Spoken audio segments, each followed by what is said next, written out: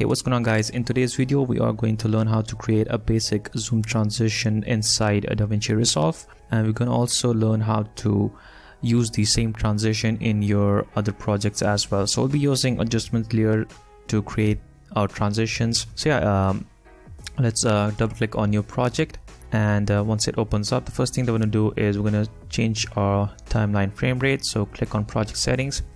Right now it's set to 24. If your videos that are shooting are in 24 FPS, then that's fine, but if it's in different frame rate, you can select that right over here. I'm going to select 30 and click on save. Then just click on effects and search for and drag in the adjustment clip, or you can even search for it right in the search box right over here. Just drag the adjustment clip onto the timeline, and by default the length is 5 seconds, but I don't want our transition to be 5 seconds long. I just want it to be 1 second long. So I'm going to go forward in time until I see 1 over here, 1 second. Then I'm going to use the blade tool and just slice this layer up and just delete the extra bit. Now use the selection mode again and just drag this clip to the top. Now I'm going to quickly import stock video footage. Just import it, and let's just bring in this onto the timeline like that. So since our transition is 30 FPS, so I want the first clip to be 15 frames long and second clip to be 15 frames long, and we'll just go to 15th frame like that. Let's just mute the audio, and now use the blade tool to split your layer and just delete the extra bit. Let's just delete the audio as well. Drag in the second clip and split it up and just delete the extra bit. So to create a transition, we'll need to go to Fusion. So let's just click on Fusion to go to Fusion tab, and right click on the flow and set the arrange tools to grid. And let's just bring this in the center right over here. To create the zoom transition, we'll need to use a transform node. So you can click on this node right here that says media in. Now hit shift spacebar on your keyboard, and now you can just search for transform, or you can also type in XF to get the transform node and click on add. So once you select the transform, and this is our timeline right over here, which is 30 frames long. So we're going to move our playhead to the very first frame and create a keyframe on size. So at first frame our size is 1, and I'm going to move to 14th frame, which is the frame before the next video appears, and I'm going to set the size to 1.5. You can obviously play around with the different size. If you want more zoom inside this transition, you can set this to maybe 2 or 2.5. I'm just going to set this to 1.5, and now we can go to the very next frame, which is the 15th frame, and set the size to 0.5.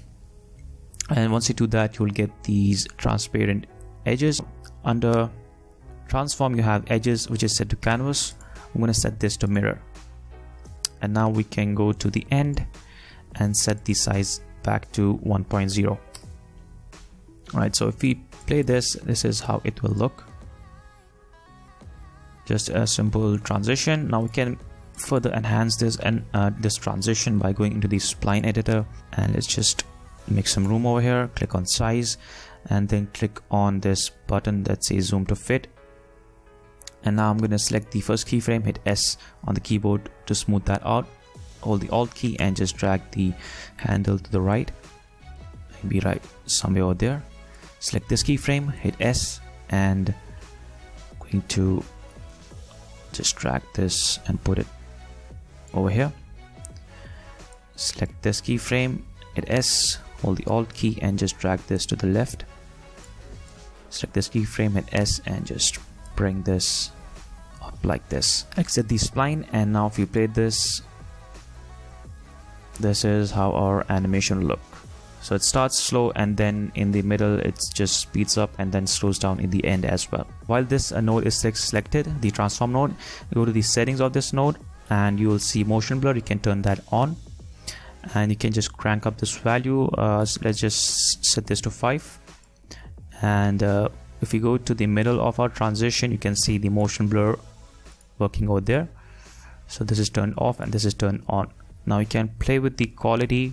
Higher quality will take more time to process So I'll just set this to 2. You should enable motion blur. It's going to make your transition look much more seamless. It's looking pretty sweet, right? All right, so the next step is go back to the edit page, and we can just get rid of these 2 video tracks. We don't want them anymore, and we can just delete the video files as well from our media pool. We don't want that, and let's just bring this in the video track 1, delete the track 2, and I'm going to go to the center. So this adjustment clip is our zoom transition.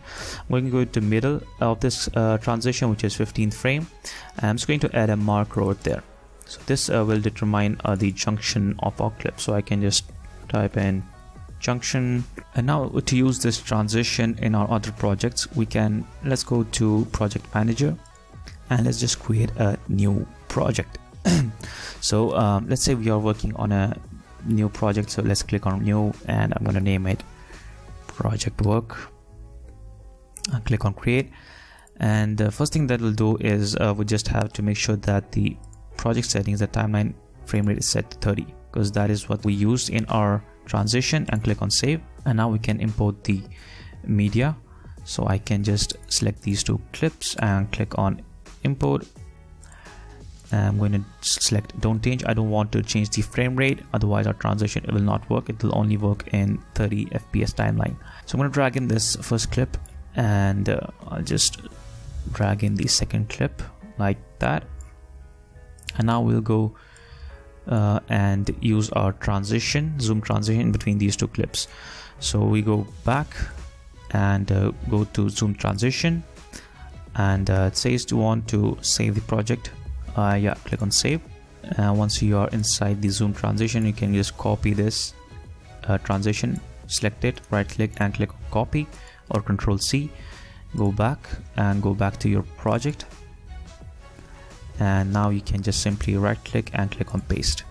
So let's just paste it right over here, and now I can just put this transition in between these 2 clips. So since we have our marker already in the center, it just helps us to put things in the center properly.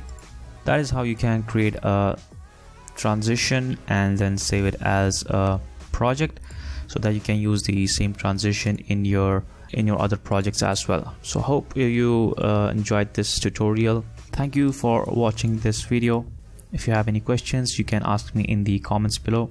Other than that, if this video is helpful, don't forget to leave a like and also subscribe to the channel, and I'll see you guys in the next one.